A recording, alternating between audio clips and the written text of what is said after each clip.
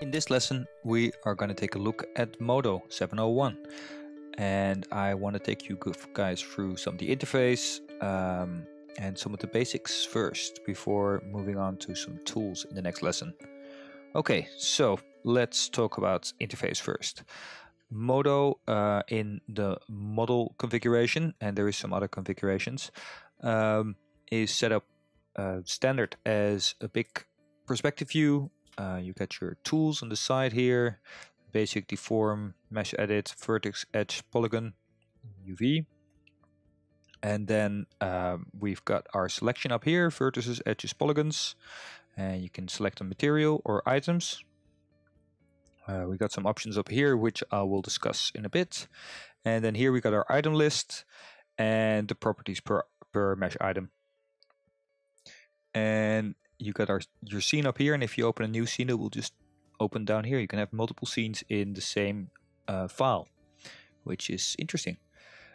Okay, so first things first, I have set my under here in preferences remapping. I have set my mouse to Maya navigation only because I am very much used to Maya, but there's other ones you can do, or you can just leave it on Modo. I just didn't want to have too many navigation ways. They're always sort of the same with Alt and mouse, and well, anyway, I like the Maya one, so I kept that one. All right, so what is next? So we got, let me delete this one. So we got a grayed out mesh thing here. That's how you start.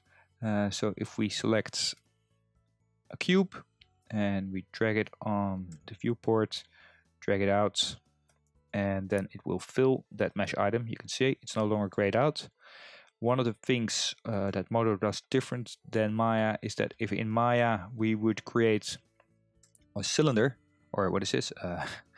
A sphere, and you drag it out and you create your sphere, it would be a new mesh item. But in Modo, they belong into the same mesh item and they translate together. They're basically one object, even though they're not connected. If we would like to separate them, you can cut this with Ctrl X like you normally use in Windows as well. And you press N, creates a new mesh item, Ctrl V for paste. And we can name this one sphere if you like, and this one cube. And now you can turn off the sphere on, and they're basically not connected. They're in their own mesh item, and you can then with Ctrl G group mesh items again. So hope that makes it a bit clear. It's a bit different, but it works fine. Okay, let's undo all that. And let's talk about some of the basic tools. So with our mesh item selected and our action center set to automatic, I'll talk about action center in a minute. We can do center selected all, which basically centers it on the current grid. And we've got our manipulators here, but we can also use the same as in Maya, W for move. And we have some handles here which move just in a plane, which is quite nice.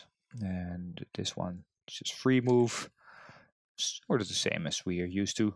And we got E for rotate, also pretty self-explanatory, and R for scale. Oh, so the thing is, in Modo you can move your pivot, and they're called action center.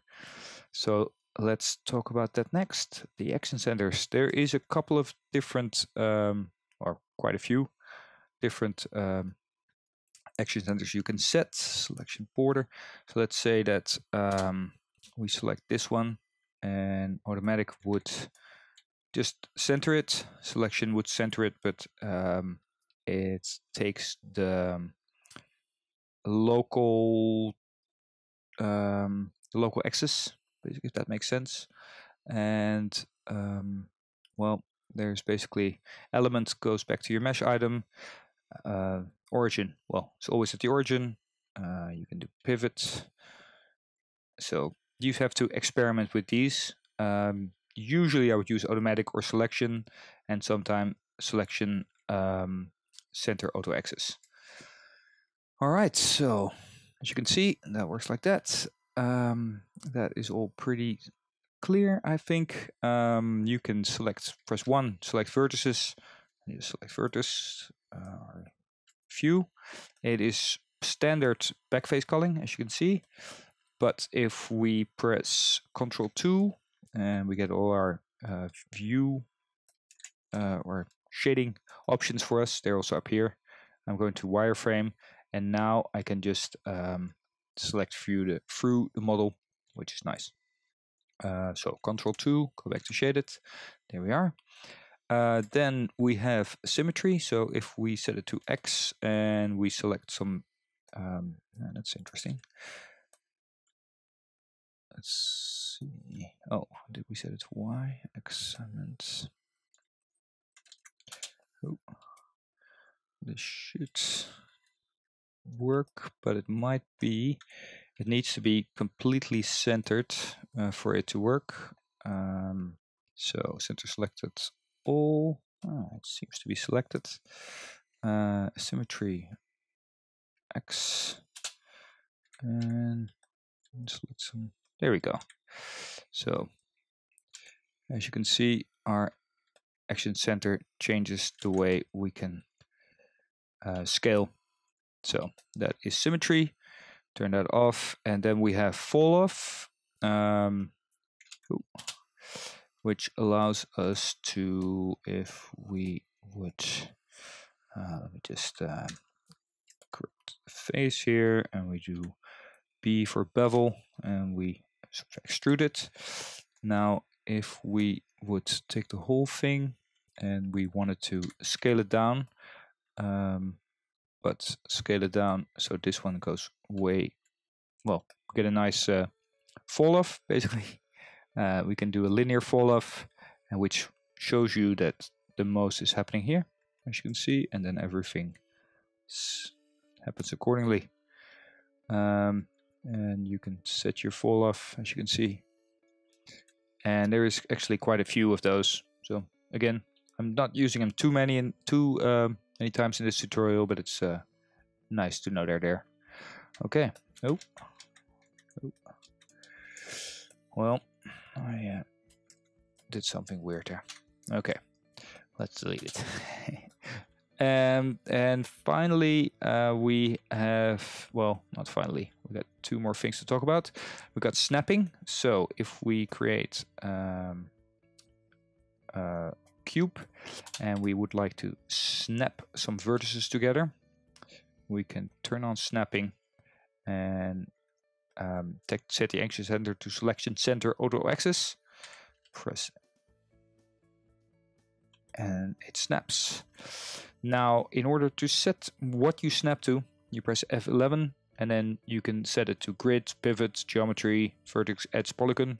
For this, we set it to geometry, and then in mode, we set it to vertex. So, yeah, hope that makes sense. You can turn snapping on and off with X, or if you keep X pressed and then let it go, it should, well, X on, X off. Okay. Then another thing, the last thing I want to talk about in this lesson is the work plane. You can see the work plane here in the background. It's like this grid, which sort of keeps changing. I don't know if you can sort of see that, but it keeps, you know, reorienting itself. And when I started out, I thought that was really annoying, but now it makes sense. So let's say we take this face and we rotate it, and then we want to make something which has the same orientation. We can take work plane, align work plane to selection, and as you can see, the work plane aligns itself to this face, which is nice. So if we do our top view is now aligned with this face. So if we create a cylinder here, and we go back to perspective, they are exactly aligned, and that is really, really handy, believe me. And then we can just turn the work plane, reset work plane, and we got this nice cylinder aligned to this plane.